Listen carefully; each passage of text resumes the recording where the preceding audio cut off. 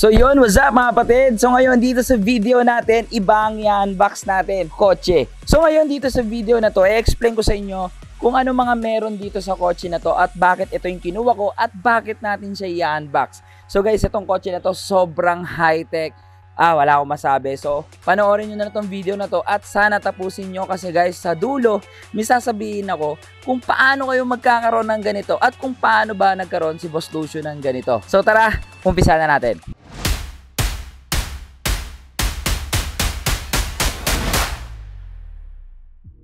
So first, gusto ko muna magpakilala sa inyo. I'm Luis Teves aka Boss Lucio, ang inyong stream coach para sa inyong mga stream and tech problem. Kaya ako naghahanap ka ng mga streaming tips, PC build, unboxing, and tech review. So guys, don't forget to smash that button mga kapatid dahil road to 100k na si Boss Lucio. Kaya mga kapatid, alam mo na, smash that! And by the way guys, itong kotse na to, this is the Coolray Sport Limited. So guys, dahil limited siya, 1,000 pieces lang ang meron nito nationwide at nakachamba si Boss Lucio, meron tayo nung limited edition. Kasi guys, yung top variant ng Coolray, it's the sports lang. So guys, ito, limited, alam nyo na, swerte, di ba? Limited. Kasama tayo sa 1,000 na meron nito. So first, umpisa natin dito sa harapan. Kita nyo naman, napakakisig nung kotse na to. So hindi siya mukhang subcompact na SUV. So first, makikita natin sa kanyang mga headlights. Meron siyang full LED headlights, LED daytime running lights, LED fog lights, and LED cornering lights. So mga kapatid natin, yung LED cornering lights is nandito sa harapan, sa baba. So once na iti-turn natin yung manibela natin, dun siya umiilaw. And then dito sa kanyang pinakaharapan,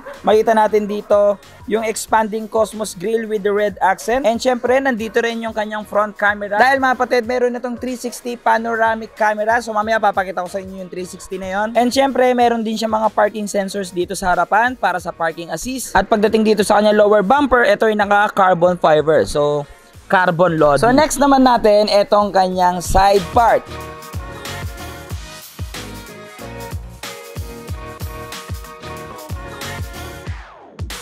So umpisa natin dito sa kanyang wheels guys. Sa lahat ng Coolray na lumabas, itong Sports Limited ang naiba ang kulay ng mags. Ito ay merong 18 inches gloss black alloy wheels exclusive for limited variant. So guys, dahil limited edition to, alam nyo na, kulay black. Para sa kanyang tires, ito ay merong 215 by 55 Continental tires. So wow, 'di ba? Continental tires na siya. At syempre dahil sport type ito, hindi nawala dito yung kanyang black body cladding. So guys, makita nyo sa wheels, tsaka yung mga character lines, okay, nandiyan. And yung mga roof rails, and yung sa doors, meron tayong silver or chrome lining dito guys. And syempre isa to sa nagustuhan ko dito sa kotse na to, meron siyang automatic side mirror. So once you turn off the car guys, magsasara siya and then turn on, magbubukas. And with the signal lights na rin. And meron siyang 360 camera dito sa ilalim para sa blind spot features niya. Mamaya mga kapatid natin, makikita nyo yung features ng mga camera na to. And kung mapapansin niyo, two-tone dito yung ating sasakyan. This is a red, black. Okay guys, sa lahat ng limited edition at yung sport variant mga kapatid, it's two-tone. So from the comfort and then from the premium variant, it's a single color. Kaya pag nakakita kayo ng Coolray na two-tone guys, ibig sabihin niya na sports or sports limited. So next naman natin itong kanyang rear view.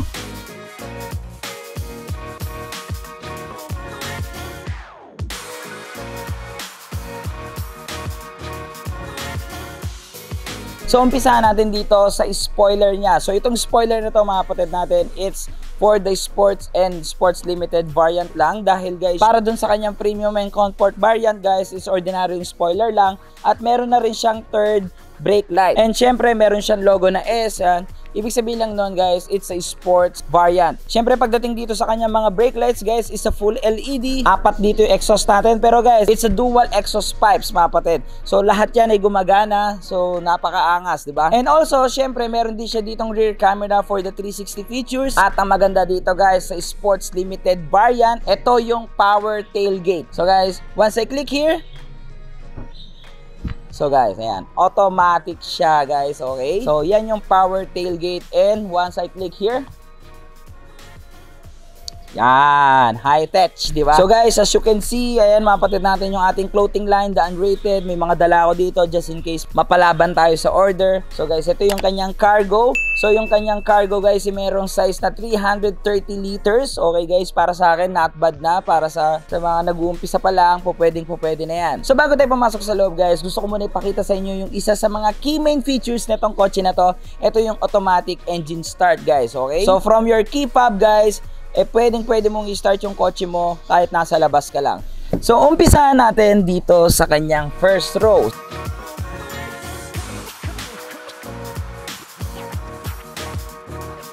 So as you can see mga kapatid, para kang, alam mo na, naka-luxury car. So yung napaka-premium, yung design mga kapatid, speechless mga kapatid. So umpisahan natin dito sa mga brushed aluminum design niya. So makikita nyo yan dito sa front and sa lahat ng door panels niya. At isa ito sa nagpa-hook up sa akin sa kotse na to dahil mahilig ako sa gaming chair. Look at that chair mga kapatid natin, para siyang gaming chair guys. So meron siya dito mga red stitches. So guys, napaka-sporty dito ng kanyang itsura. At meron din siya mga red accent. Siyempre hindi mawawala dito yung S na logo, means guys it's sports. Ito pa ang pinakamaganda sa mga upuan na to. So itong mga upuan na to, pwedeng palamigin ito yung mga puwet nyo. So hindi nga lang ulo guys, kung mainit ang ulo nyo, hindi lalamig, puwet lalamig. Dahil meron itong features na seat ventilation. Napakadali lang yan. So from the infotainment mga kapatid natin, may logo dito for the seat. So guys, makita nyo na pwede mong taasan yung ventilation ng seat from the passenger and then from the driver's seat. So guys,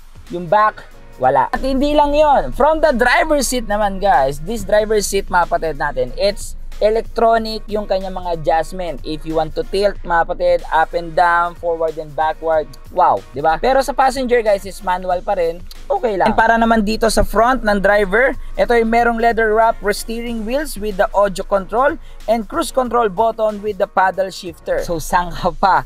May paddle shifter pa, sobrang kompleto sa buttons. At ang pinakagusto ko dito guys, kasi minsan naglo-long drive kami, as in long drive, so meron siyang cruise control. And para naman sa kanyang screen dito mga kapatid, meron itong 7 inches digital instrument cluster na pwede mong i-customize yung gauge sa gusto mo. Dahil itong sasakyan na to ay merong 3 modes. Pwede magpalit ito from the comfort, eco, and sports. So every mode mga kapatid, meron silang designated LED. So guys, nagpapalit-palit siya. So napakaangas. So pag bumili ka nito, para ka talagang bumili ng sports car. Sobrang panalong-panalo ka sa features. And para sa kanyang infotainment system mga kapatid, meron itong 10.25 touch screen display. Very HD niya at very responsive. So guys, hindi ko na-experience dito na naglalag yung screen.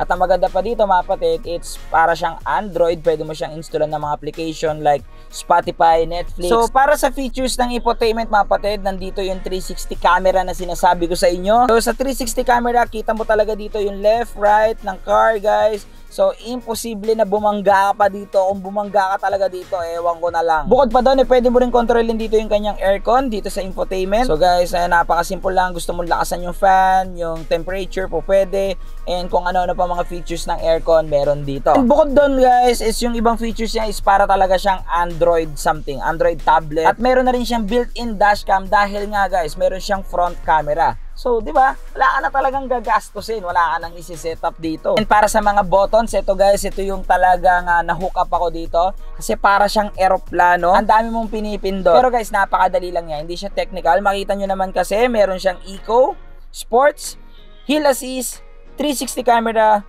parking assist, and parking sensor.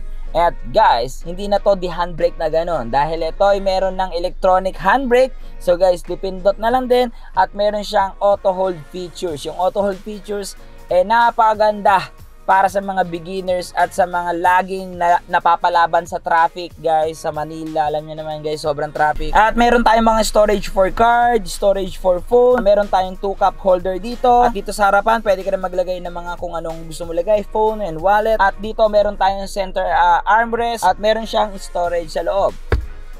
Ayos, di ba? At ang isa sa pinakamalupit dito sa kotse na to, at kung bakit ito yung kinuha ko, ito yung panoramic sunroof sa umaga at panoramic moonroof naman sa gabi. Meron siyang switch guys na magbubukas dito yung ating sunroof guys or moonroof. At mga kapatid, dito sa ibabaw nandito rin yung mga LED lights, okay?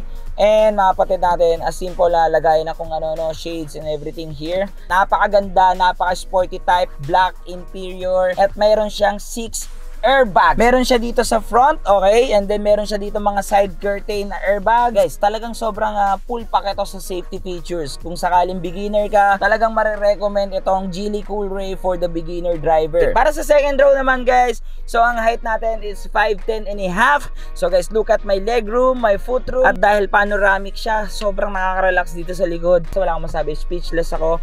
And look at the seats guys, napaka-premium din. Same sa harapan. So dito mga kapatid natin, dito makikita natin dito yung USB port, fast charging ito. At syempre mga kapatid, meron din itong center armrest mga kapatid. At meron siyang 2 cup holder. So guys, pwedeng kumain dito yung passenger ninyo.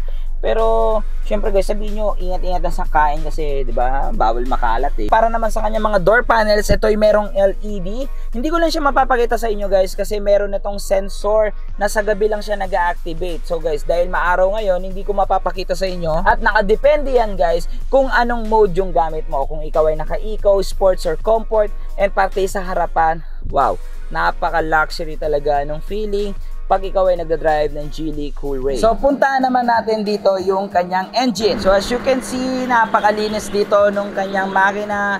Full cover, so lahat intact guys, sobrang linis. So itong Geely Coolray meron siyang 1.5 liter 3-cylinder turbocharged gasoline engine. Meron itong 177 horsepower with 255 newtons meter of torque. At meron itong 7-speed wet dual clutch transmission. So guys, para sa inyo, 'di ba, napaka-full pack na ng kotse na to.